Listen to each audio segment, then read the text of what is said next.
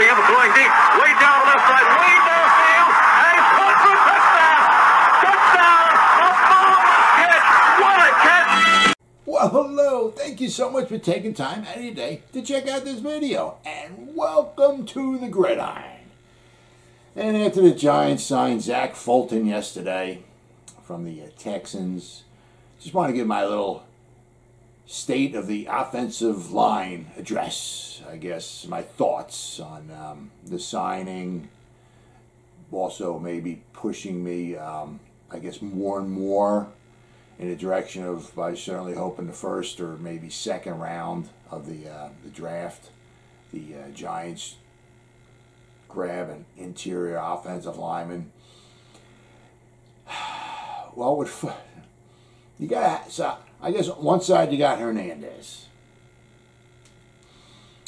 I guess on the other side you got Fulton and Lemieux. I guess maybe battle it out for who's starting. After you let Zeitler go, your most, I guess, dependable offensive lineman, you took a step back. Okay. You know, I mean, you had Gates at center. Gates seems like he could probably pretty much play anywhere. Thank goodness we got that guy out of Nebraska. Thank goodness. Seems like he can almost plug and play him anywhere. I'm not saying he's going to be an all-pro or Hall of Fame or whatever. Looks like we can put him anywhere we want, and he'll do a decent job for us. So he's doing decent at center right now. You got Andrew Thomas, okay? So we got Gates, and we got, I think we got two. Now, can Rob Sale and Pat Flaherty, can they work their magic with Will Hernandez? I mean, we drafted him number 34 overall. Pretty much almost a first-round choice. And he was a guard. You'd think you'd get a little, a little better production out of him. I mean, not that he's been extremely horrible, but you were kind of hoping a little more from him. So maybe Rob Sale and Pat Flaherty can work their magic. I mean, they can make him a little bit better. Just don't forget, this is a make or break year for him. We're going to sign him. We're going to re-sign him, which also brings you back to, maybe this draft and possibly next draft. You might need to, get possibly two interior linemen if you're not going to keep Hernandez. Are we going to be able to afford Hernandez? If Hernandez has a great year, there's no way he's going to want to go get the 13, 14, 15 million dollars, for an elite guard. That's not happening. Maybe 8, maybe 10, maybe, I'm just throwing numbers out there. I'm just off the top of my head, but he's not going to get an elite guard. But if he has a decent year, are we going to be able to afford to pay him 8 to 10 million? Might have to let him go. May not be able to afford him. Does he stink? I don't say stink up the joint, but does he not do, up to expectations? Might just have to let him go because he's not holding up at his end of the bargain. So once again, we might need, two interior linemen. We might need a third. We might need a tackle. This, going to be a important year for Parrott. You got Solder. Not going to have him forever.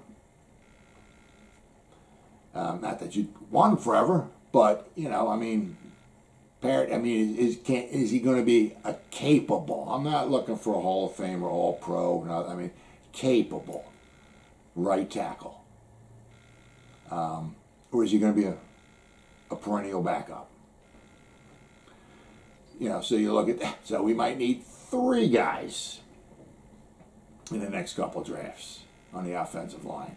We're starting to fill holes around, so we are able to possibly either maybe bring in a free agent or sign a couple guys in the draft. But it's an important year. Now, with the coaches, Rob Sale, very, very, very excited. There we got him. Colombo came because of Garrett. If Garrett wasn't here, Colombo would be here. Because Colombo has no ties to Joe Judge, so he wouldn't be here. You got to appreciate, the effort Colombo gave. Yeah, he had some success with the Cowboys, but look at the talent. You know, Fredrickson, Zach Martin, they drafted him in the first round. Tyrone Smith, drafted him in the first round. I mean, you know, you put a bunch of #1 draft choices across the front offensive line, yeah, you might be pretty good.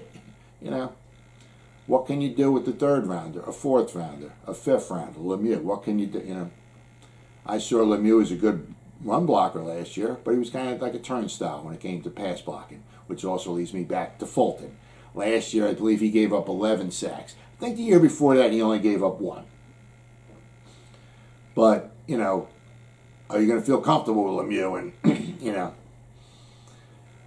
but off the side, back to Columbus. So I'm kind of in a way glad he's gone. The Googe, or Gugliano, however you pronounce his last name. I know he's a very, very respected coach. He gets results and all. But in a way, I'm kind of glad he's gone, because if you look back at his track record, I don't know, past, 7, 8, 9, 10 years, you just look at it. He was here for 1 year. He was here for 1 year. He was here for 1 year. I mean, you bring him in, are you ever going to be excited about him? You look at his past track record, he stays at places for 1 year. So, I mean, you bring him in, you know, and do you see him building something long term? No. Do you see him being here for a year and being gone? Yeah. He was here for whatever, 4, 5, 6 games last year, and now he's gone. Not that he was a bad coach, but his track record. You can look at some coaches with their track record. You know, once Bill Parcells left the Giants, you look at his track record. He was with the Patriots, what, 3, 4 years. He was with the Jets for, I believe, 3 years. He was with the Cowboys for 3 or 4, you know what I mean? It just showed, you know, excuse me, you know, the track record. And only there for so long. So hopefully with Rob Sale, / Pat Flaherty. Pat Flaherty was here from 2004 to 2015 as our offensive line coach. Now Pat Flaherty's starting to get up there in age, so I mean, don't expect him to be for the next 11 or 12 years. But he stayed here for a while. Pat Flaherty has extensive coaching. I mean, he started off, I think, I don't remember the name of the high school. I think he started as a high school coach, and then I think he had 6 different stops in the college. And just before he came into pro, he's pretty much like Pat Flaherty. He's a tight end coach. He came in 2000 with the Redskins as a tight end coach. Norv Turner got canned in the 2000 season, so they canned him. They canned Pat Flaherty. Pat Flaherty went to the Bears, I believe, from 2001 to 2003 as their tight end coach. The Giants must have saw something. Brought him in, Pat Flaherty, 2004 to 2015 as our offensive line coach. And as you know, those are some of our glory days. You know, we have some glory periods. 2004, not so much to 15 to 14 to 13 and all, but, you know, 2004 to 2011, 2000, you know, some good years there. So we won a couple Super Bowls. So you got to be very, very happy for him being here. Rob Sale, very excited for him. You know, first time in the pros, but once again with him, Pat Flaherty doesn't, you know, has ties with the Giants. Not so much with Joe Judge. Rob Sale has ties with Joe Judge. Rob Sale, I believe, was with Alabama from 2007 to 2011, while Joe Judge was at Alabama from 2009 to 2011. So Joe Judge has that connection. And while he was with, you know, Rob Sale, he saw something in him. And it rolled into when he was with those Raging Cajuns. You got to give him a lot of credit. He did the best with what he had. Now, the Sun Belt Conference, okay, which the Raging Cajuns are from, is not the college football capital of the world, okay? But he did the best with what he had. Now, 2020, when he was there, was you know, with the virus and all, so it was a little bit of a you know, oddball season. But if you go back to the season before that, when they had a full schedule, they played 14 games. When he was there, they set team records. They had like, and it was like over 6,900 yards of offense. They had like 42 rushing touchdowns, 27 passing touchdowns. 69 total touchdowns on the offense. You know, he did the best with what he had. One of the games, I guess, was it Texas Southern or something? They were beating them 56-6 at halftime. They beat them like 77-6, I think it was. They had like 750 yards of offense. You know, so I understand that the quality of the opponent isn't there, but I'm just going to show you. You know, if your team's not good, you're not putting up those type of stats. So he got the best out of what he could. He also, as I said, if you're a wonderful, fantastic 5-star, 4-star prospect, you're going to Alabama, you're going to Notre Dame, you're going to Ohio State, you're going to Georgia, you're going to Clemson, you're going there. All right. He sent 2 guys into the pros. Kevin Dotson, I believe, was drafted 135th overall by the Steelers, but he was like an All-American. Then they had another one of his, Robert Hunt, was drafted, I believe, early 2nd round by the Dolphins. So, I mean, he did the best with what he had, and he made, kind of like what he had, he got the best out of them. I mean, he sent 2 guys into the pros. One guy was an All-American. One guy was drafted in the 2nd round. Offensive lineman from the Raging Cajuns. Seriously? Wow. Pretty impressive. So I'm very, very excited. Especially if Joe Judge knows him. Joe Judge, Joe Judge's not going to bring anybody in here.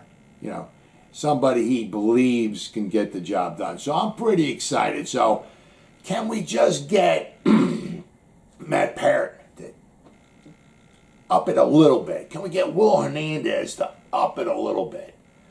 And if you can get Nick Gates, right, to get a little bit better.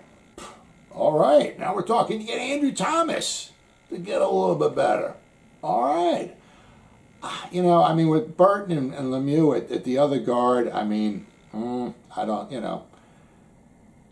backup, maybe quality, I don't want a quality backup. Backup, okay, but are they ever going to be,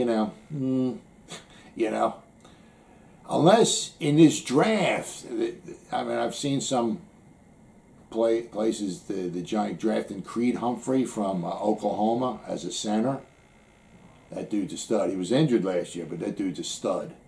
And if we can get him, put him at center, slide Gates on over to guard, then we'd have Thomas, Hernandez, Humphrey, Gates, maybe Parrott. So if we could do something like that, draft a center, slide Gates over, or just keep Gates at center and draft a guard. You can't draft a tackle. If you're going to draft a tackle, it's just strictly for backup. You got to give Parrott a chance, and I don't know if they're going to give Lemieux a chance. A full season, but I'm just thinking that they somewhere along the line they got to early first, second, third round got to bring an interior offensive lineman in through the draft, because we got. A couple of guys I looked off of the. Now let me just know if any of these guys scary either. We got this Kenny Wiggins. I looked off the roster. I believe he's from Fresno State. Kyle Murphy from Rhode Island. Does that scare you? And I know another was Jackson Barton, I believe, from Utah. Does that scare you? No, those are some of the guys we have sitting in the wings. So we could use help. The signing yesterday with Fulton. Okay, am I excited? No. Just maybe some depth or something like that. Unless Sale and Flaherty can really work their magic. If they can, God bless them. Hope they can. That'd be fantastic. If we got all the answers for the offensive line on the roster right now, I'm all for it. But I kind of doubt it. But I am very excited to have Flaherty back and to see what Rob Sale can do. Very, very excited. Well, as always, people, thank you so much for taking time out of your day to check out this video. You guys stay safe out there and go Giants. Woo!